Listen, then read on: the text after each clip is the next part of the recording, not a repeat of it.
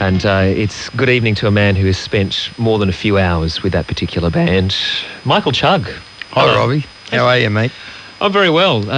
Author of Hey You in the Black T-shirt, which takes a look at the life of Chuggy, as he's known in the industry. He's been somebody closely involved in the music industry as a promoter, I guess a stirrer, amongst other things, for over 40 years. Yeah, it's actually 48 years. That's amazing, isn't it? We were just having a little conversation there that while that was playing, that here you are on the interview circuit, if you like, probably feeling a bit like a lot of those artists that you would have been involved with over the years doing the well, I now know why they used to bitch and moan about doing interviews on show day. I mean, I'm totally washed out. It's incredible. Oh, yeah. Well, we'll go easy on you, but let's the book starts with that band, with Fleetwood Mac. How did you first get involved with... here they are, one of the biggest bands in the 70s. I was... in the 70s, I got offered a tour by a guy called Ron Blackmore, who was working with Paul Dainty. I got offered a status quo tour in the early 70s, and I did that, and Dainty was so pleased with it that he offered me more work. And by the time Fleetwood Mac came around, Ron Blackmore had moved on. He started a big sound company, and I was actually Dainty's freelance tour director for most of the 70s. And Paul came back from San Francisco, and he had this idea to do rock arena based around the big shows that Bill Graham used to do in San Francisco at the time, called Day on the Green. And Fleetwood Mac and Santana, and we put Little River and Kevin Borich, who I was managing at the time, on, and that's how it all started. Well, when you signed up Fleetwood Mac, you probably didn't realise quite what their specific requirements were going to be, and it is a nice insight into the world of rock and roll and the excess of rock and roll as it plays out, isn't it? What we call the rider, the things that the band requests must be there backstage. Catering rider, it's called. Yeah. I've never heard cocaine called a catering rider before. But it was there, wasn't it? Yeah, it was quite amazing, really, because no one I knew in 76, 77 had ever seen it. You know, we were pot smokers. So nobody's seen cocaine in Australia? No, well, we certainly hadn't. It wasn't what it became. But they were a monstrous, huge band, and the figures they were doing all over the world was incredible. And when they arrived here, it was like a whirlwind. You know, there was the band, and then each of the band members had about 4 people looking after them, and then there was 100-odd roadies and containers full of... You know, one container had 2 grand pianos in it, a mobile gym, and 2 bicycles. It was never unpacked. And the rider was, you know, totally over the top. And backstage, they wanted a medieval tent with all the bunting. And so did you get these things? Yeah, got it all. They wanted Gatorade, which we had to import. They wanted limes at every show, so I smuggled limes around Australia, and Heineken beer, which was really expensive and hard to get. And they also wanted 2 ounces of cocaine. And, you know, I just want to say, I mean, you know, I'm not blowing the whistle on Fleetwood Mac. It's very common knowledge that... It's certainly been revealed well before this point in time. It's very common knowledge that they toured the world. But they obviously had quite a cocaine problem, didn't they? They did, and it became a bigger problem as time went on. But it was out of control. And I mean, you know, I don't know whether the stuff we got them was real cocaine or just vitamin B crushed up, but certainly as the tour went on, the real thing arrived, and it was, you know, and to be part of it, you had to participate or they didn't want you on the tour. So you know, it's my story is an interesting story, but it's nothing new. You know? How do you feel, though, going into writing a book like this, writing your memoirs? You're dealing with a lot of, you know, personal information, aren't you, from people? So when you go into the prospect of writing a book like this, how do you treat it? For you, it would have been easier not to have included that story. Yeah, but it was okay to include that story because no one's going to sue me because it's written in folklore, and there's a lot of stories I could have included that wouldn't have been the right thing to do. And, there's references to Bon Jovi's Lost Weekend in Port Douglas. Well, I'm not going to be the one to blow the whistle. The reason there's reference in it, their security guy wrote about it. But, we just tried to capture some moments and, what effect it had on me going forward. Let's go back to the early days, because you started out at a very early age. I was going to use the word hustling, and that's not the right word to use, because that suggests maybe something a little more underhand. But you were always motivated about getting things done, getting a business going, weren't you? And it started out at cycling track. Yeah, I grew up surrounded by great music and through various reasons, and then I heard the Beatles, and I was 15 at the time, and the cycling club were doing a charity month, and I was working part-time in a furniture shop, and I knew a local bass player who actually went on to become a member of the Mixtures years later. But and I suggested to the cycling club that we run a dance. And so how old were you? 15. 15. And we ran this dance at the Launceston Traders Hall. We got about 350 people and made £80 for the cycling club, which in those days was a lot of money.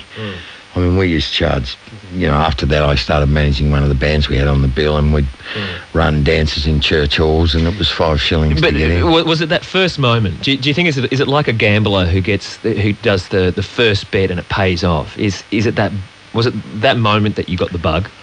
Well, yeah, it was, because I saw 350 people having their time of their lives, and I'd created it, and I thought, well, and I got such a buzz out of it. I got a buzz out of designing the press ads. I got a buzz out of going to the radio station and convincing them to give us some advertising. It was just a great buzz. And then I started managing a young band, and we started playing church halls, and then we went to Hobart and Launceston and Devonport and started touring. Well, a lot of your experience was gained in the 70s, and a lot of the advances that you made in your career were in the 70s. What sort of place was Australia like back then for a promoter? What was the behaviour, if you like, for promoters? How did you go about it? Well, I didn't really. I was promoting local shows, and I took a Tassie band to Melbourne, and I got involved with Michael Ginnins and Michael Browning in an agency called Consolidated Rock, and basically I was more or less tour managing and running shows for them and doing that. And the first promoting I did was basically the second Gary Glitter tour. And it went from there. Australia was a long, long way away from the rest of the world. It was a brand new thing. There was Ken Brodziak and Harry and Miller bringing out acts. The big international acts. Paul Dainty turned up with Roy Orbison here, went home to England, packed his bags and came back, and and that's when it really started. But how tough was it for you? I mean, Australia is a long way from the rest of the world even now, and here we have the age of the internet and cheap airfares. Back in the 70s, I take it was... Oh, it was incredible. But it was also different in such that the acts... These days, the act takes 95% of the profit, if you're lucky. And in those days, they got paid flat fees, so... the potential was there to make a lot of money, but to get the acts to come was Dainty was very good at doing that. I mean, it was a tough thing. And so how do you go? Do you court them? Do you go over there and so you personally meet them? Yeah. Well, I've just done a trip now where I've been and seen some new shows and been to go and see Roger Waters do the Wall in Toronto. And you spend time over there. In the last 25 years, I've tried to create the illusion that I actually live in the Northern Hemisphere. And time goes so fast these days that I could see you today and then see you again in 7 weeks, and you and I would think we might have seen each other 2 weeks ago. So I've created that illusion. Yeah. But it was tough in those days. There was no sound equipment in the country. There was no lighting equipment in the country. We were all still learning how to do things. There were no outdoor stages. There were no roofs. The first real roof arrived with Abba in 1975. Well, let's talk about that. Michael Chugg is with me tonight. He's the, promoter and somebody who's been around the music industry for nearly 50 years. Hey You in the Black T-shirt is the book that lays down his stories, his memoirs. Abba, once again, one of the biggest bands in the world. And they tour Australia and they arrive. It was the Sydney concert, wasn't it? Tell us what happens. Well, we went to the airport to meet them, and all these people got off the plane in beautiful white jackets. It was like a visiting football team. And they had this amazing road crew, young English guys who've all gone on to become major players in the production side of our business. And it was quite incredible. They brought the roof with them, they brought the staging, they brought the sound. And the staging was, this is the first time we'd ever had hydraulics in them to get the orchestra up and down. And so you had an orchestra, you were supposed to have an orchestra on stage, Abba themselves, a hydraulic stage, and an inflatable roof, wasn't it? It was. Yeah. And we built the stage, set up, got ready for the concert in rain.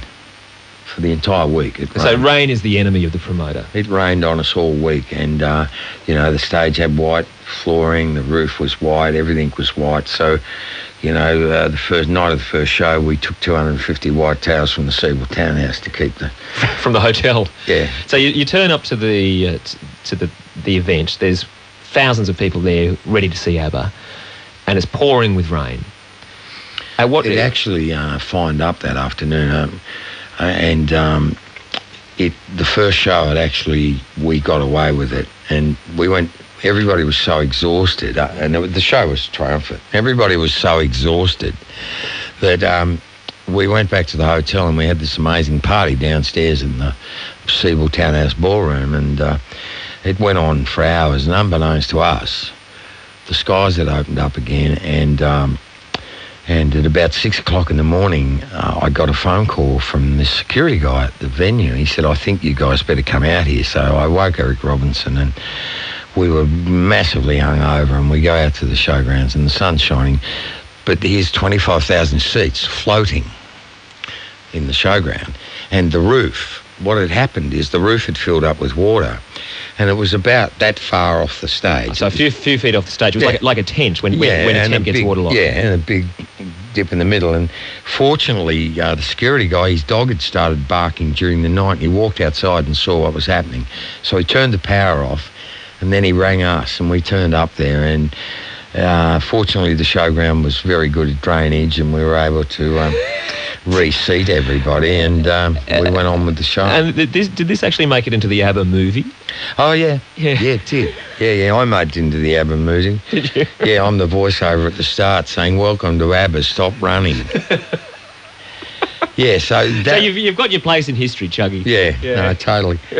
And then we got to Melbourne, and we arrived in Melbourne on Moomba Day, and the Abba had to go to the town hall for a wave off the balcony, and it was the biggest crowd they'd ever had in the city, and we had to get the band to the town hall, and the crew and the band, the backing players down to the My Music Bowl, and logistically it was an incredible tour because we'd never seen hysteria like that since the Beatles. But the thing about this was the hysteria was coming from mums and dads and 5 to 10-year-old kids. Not just 16-year-old girls. They were there too. But